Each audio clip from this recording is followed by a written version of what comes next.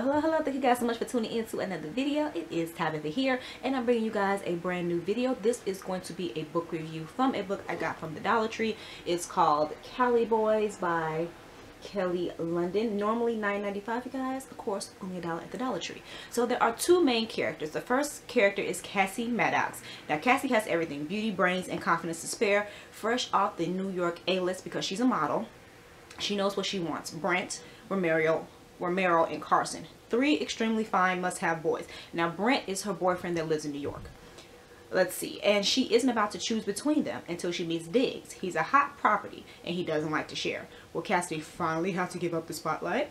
And then there's Jacoby Swanson. Is a late bloomer with a major crush on two guys. There's Shuby from her old neighborhood. Now Jacoby has moved from kind of like the hood into like a nicer area. So there's Shuby from the old neighborhood, the guy she can't let go of and seemingly can't have. And then there's Malone, who is the guy next door who's got a serious case of the perfects, perfectly popular, perfectly smart, and perfectly rich. Determined to break out of her shell and into the heart of the guy who's right for her, Jacoby turns to Cassie for beauty and boy tips. But when Jacoby finally captures the right one's attention, she'll have to figure out whether he's for real, along with everything else in La La Land. So, okay guys, so I thought it would be cool to go over the discussion questions. There is a reading group guide right in the back of the book, and there's only like 10 questions, you guys. So if you guys have read this book, maybe you guys can chime in, or even if you haven't read it, kind of give your thoughts about each question too as I go over them. Okay, so the first question is: Jacoby's hormones cause physical changes that got in the way of her recognizing her true identity. She didn't see herself as beautiful, talented, or smart, yet boys found her attractive. She was a filmmaker on the rise, and she traded stocks. Do you think a girl's physical changes during adolescence can affect her identity and self-worth? Why or why not? So Jacoby was a late bloomer, so she wasn't really like super developed. She was late, kind of a late bloomer when it came to her period. I think she was like 15 or 16 years old and had not gotten her period yet. So, but from reading the book, this girl was super smart. She would trade stocks on the stock market with her dad. She made her dad a lot of money, and then she wanted to be a filmmaker. But she wasn't the type of girl that was into like makeup or necessarily her hair or her clothes. She wasn't that type of girl. She was more into her smarts, I guess you could say. And the crazy thing is, she wasn't the greatest student in the world, but she was smart when it came to stocks, and she was smart when it came to her filmmaking. So I definitely think your self-identity can play a huge role on how you feel about yourself, because even the fact that she didn't think she was the prettiest girl in the world, or she thinks she needed to be super developed, you know, to get the attention of this boy Shuby, who honestly didn't deserve her anyway.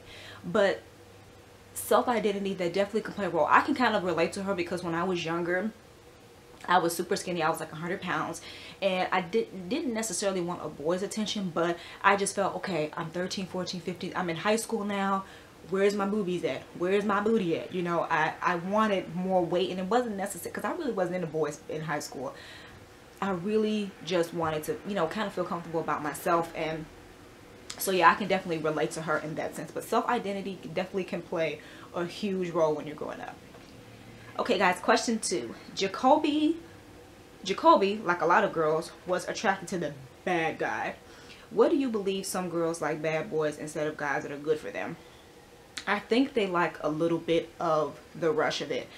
Me personally, being 32 years old, and kind of seeing these young girls, and sometimes even grown women, fall for the bad guy, but they're always complaining about the bad guy. So it's interesting that they want someone who probably ain't no good, you know. And the crazy thing is, you can't necessarily blame like, oh, they don't have a father figure, because in Jacoby's case, she has a mother and a father in the household, and she adores her father, so that is pretty much ruled out. But a lot of times with girls that like the bad guys, I think it's kind of more of like the rush, you know, not necessarily really anything else. Not anything else that I can think of. What about you guys? You guys can chime in on that question as well. Question 3. Jacoby and Cassidy both stayed all night at a boy's house. Were they wrong to do so? Discuss the potential dangers. Cassidy's case. Now Cassidy is a girl who moved from New York to California. Now she went out with this guy Carson, and he's basically like a bad boy, so to speak. And I think she went with I think she went with him to a party, and when she woke up, she didn't know where she was at.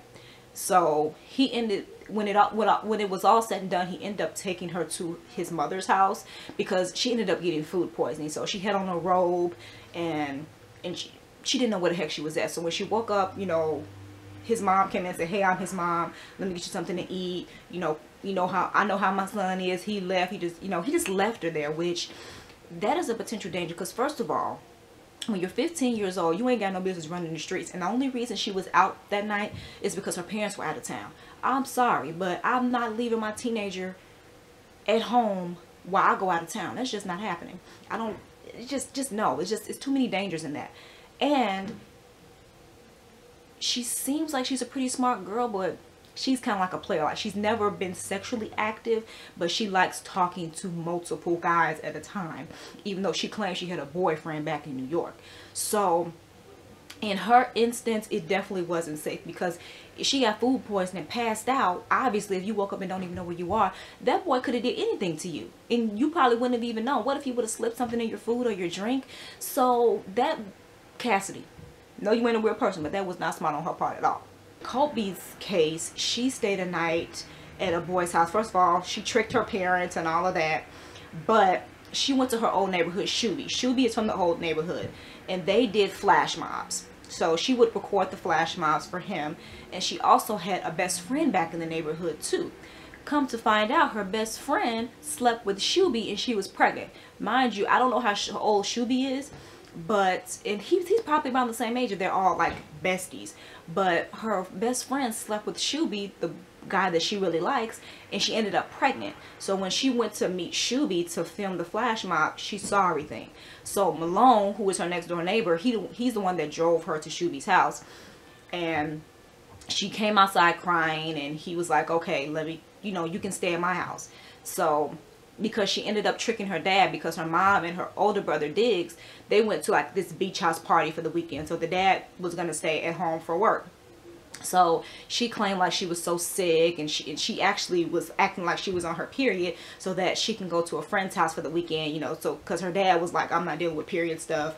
Call me when you get there," that type of thing. So Malone ended up taking her back to his house, and she ended up, and Malone's sister, their friend, Jacoby and her are friends, so she ended up staying in her room. But that's still a danger too, because at 15 years old, those hormones are racing. Even though she might not necessarily been thinking about having sex or whatever, you never know what can happen when a boy and a girl are alone. That's question number 4. Jacoby and Cassidy both lied to their parents, all in the name of love. Why is this wrong? First of all, it doesn't have anything to do with love. You're 15 years old. What do you know about love? First of all, Cassidy, she's just a hot tail. Even though she has not had sex yet, you're 15 years old. So you got a so-called boyfriend in New York. You got this other guy that you like, Diggs. You got this other guy named Carson, who you kind of just use him because he's got a car and he can, take you around. And then she had this other guy that she was talking to. You're 15 years old, juggling all these dudes, and you're lying to your parents. Also, you can sneak out and hang with these dudes that you don't even know. Not safe, not cool. You just don't do stuff like that. Kobe, she's had a crush on Shuby since they were kids. They've grown up together. But Shuby, it's obvious that he was just using her to film his flash mobs. Let's just keep it real. Shuby didn't like her like that. He did kiss her on the lips, but I think he was just trying to play into that boy know that she liked him, and he was just using her for her camera basically. So, but and I don't know, a lot of you guys are Bible readers, but the Bible talks about lying. You don't lie. Even a little white lie can turn into a larger lie, especially to your parents. Like, she lied to her dad. She was closer to her dad than she was her mom. So to lie to your dad, you don't do that. You don't do that. Okay guys, question number 5. Cassie was a self-proclaimed player who refused to be true to one guy. Do you think her being a player had a positive or negative effect on her reputation? Does a girl's disloyalty to boys reflect her ability to be loyal to others? But yeah, I don't necessarily think, it's like I said, girls will have their besties. They'll do anything for them. They'll beat up somebody for their best friend. They'll do anything. So, and then Cassidy ended up meeting Jacoby, and she helped Jacoby out a lot too. It wasn't like she was like, "Ew, like, you're not a model, you're not this, you're not that, I don't like you." She was actually pretty cool to Jacoby. So yeah. Question number 6. Rate your loyalty. Cassidy refused to be tied down to one guy and betrayed every boy she claimed as her own. Romero, whom she didn't really like as a boyfriend, but misled him to think so. Carson and Brent. Yes, she felt betrayed by Faith for her wrongdoing. Is there a difference between Cassidy's disloyalty and Faith's? Why or why not? So Faith is her friend. So Faith was going back to New York for a model gig that Cassidy got for her. So when Cassidy moved to California, she hadn't heard from her boyfriend Brent at all. So what happened was, y'all, when her best friend Faith went back to New York, she was basically telling her boyfriend Brent about Cassidy. Oh, she's sleeping around with all these dudes, yada yada yada, this and that. Then she went in Brent's phone and blocked Cassidy's number. And then when she finally came back to California, she had the exact same haircut like Cassidy. She was dressed like Cassidy. She had the same phone case as Cassidy. So she ended up finding out how dirty her friend really is. But kind of piggybacking off of that last question, I guess when it comes to, it's kind of like, again, what the Bible's saying, it's kind of like the Bible saying you treat others the way you want to be treated. You don't want anyone to be disloyal to you, so don't be disloyal to anybody else. Like, you're running around here with all these boys, tell them all these lies. They're thinking that you like them and this and that, but it's not really that. And then you're so upset and hurt that your best friend kind of played you. So, you know what I mean? Treat others the way you want to be treated. Boom. Question number 7. Some say once a cheat, always a cheat. Do you think that Cassidy would have cheated on Diggs? The crazy thing is, I don't think that she would have. Out of all those boys that she was talking to, it seems like she was trying to get, it seemed like she liked Diggs the most, but it kind of seemed like she was using the other boy to make Diggs jealous and all of that. So I don't know. I don't know. It's touchy. If I was Diggs, I really wouldn't have been messing with her like that, because it's like, you're kind of stringing all these other guys along. Who's to say that you're not going to do the same to me? And again, that's your reputation. If your reputation is known to be a 15-year-old girl that's juggling multiple guys, you might not be sleeping with them, but I think in this day and age, people are going to assume that. So just, yeah, you're too young to be doing all that anyway. Like, sit down. Yummy is Cassidy's stepsister. So of course Cassidy was talking about Yummy's weight because she was a plus size, and then Yummy was talking about, oh, she was so skinny. So the question is, how do you handle others' differences? Are you open and accepting or judgmental? So as far as the weight situation, like, I know people, I'm friends with people of all different shapes and sizes. I'm not exactly skinny mini myself, so I can't be talking about anybody. But the good thing is, when you get, I guess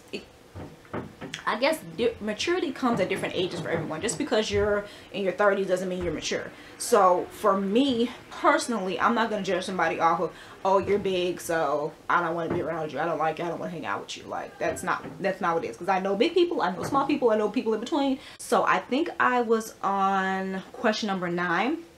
Do you think Yummy's meanness and bullying ways were a reflection of how she felt about herself? Now, Yummy was obviously plus size, and she kind of fit like the stereotypical role they try to put on plus size people.